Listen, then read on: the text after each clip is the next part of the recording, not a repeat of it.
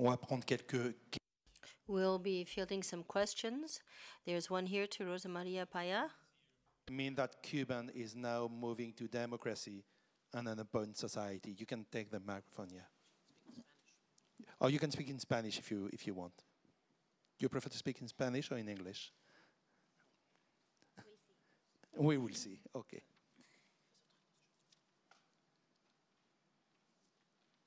I think that these new reforms actually improve some sector of the society, but this do not mean that the Cuban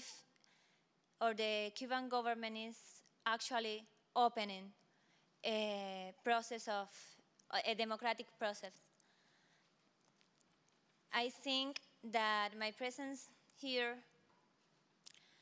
maybe means that they want to, the international community, think that they are doing exactly that they are being open. But the repression and the violation of the human rights, which are realities in my country, doesn't change. So I cannot believe in this change. I think that is a fraud change. And I think that we are working for legal changes. I think that people support that legal changes. We are working and we have delivered a proposal to make that change possible.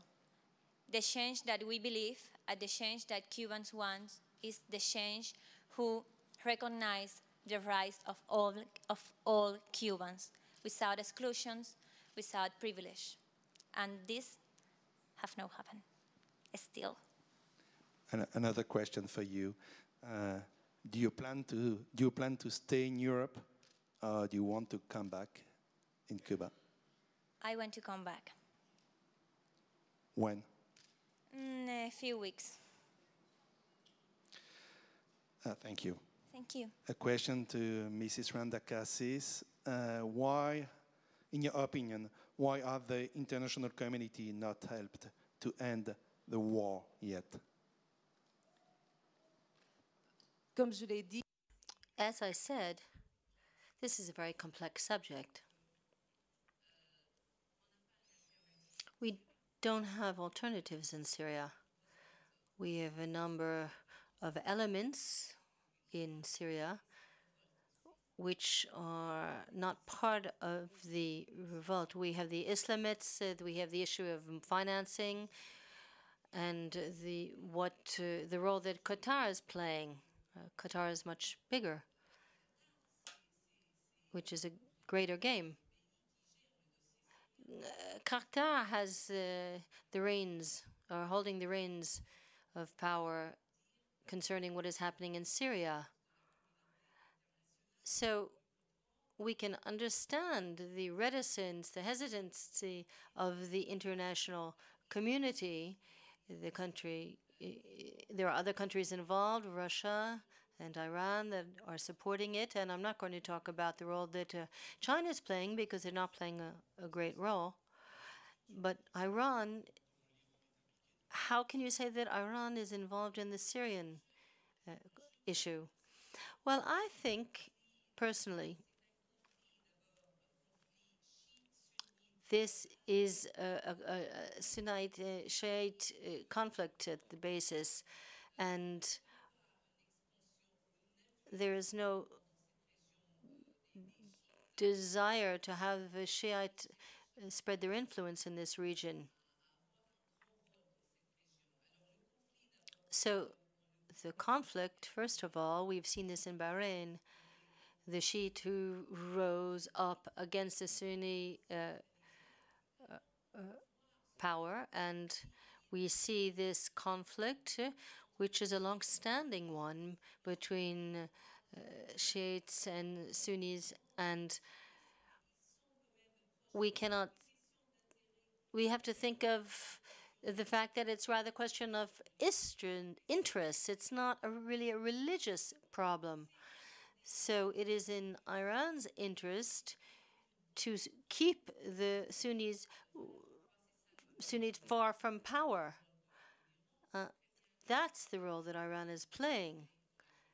I know they're giving advice to Bashar al-Assad himself. He is very stubborn. He's not applying all the advice that has been given to him. But we do have sources that give us information from within and who tell us domestically that he is being protected.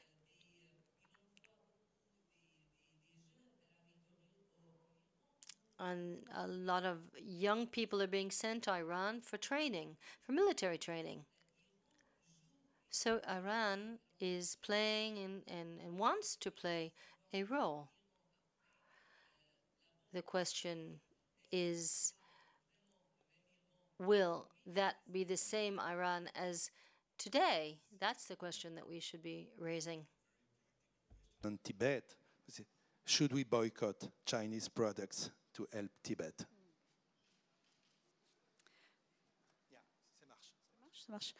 You know, even within the Tibetan community, there are different schools of thoughts.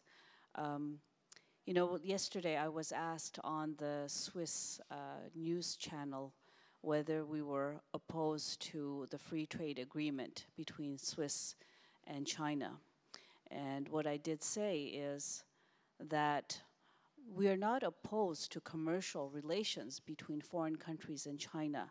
What we are opposed to is compromising one's principles on freedom and human rights for commercial interest. And I think that's a very important distinction to make. Thank you very much. Thank you to all. Thank you to everybody for this session. And it's time now to close this session and have a good afternoon to everybody. Merci.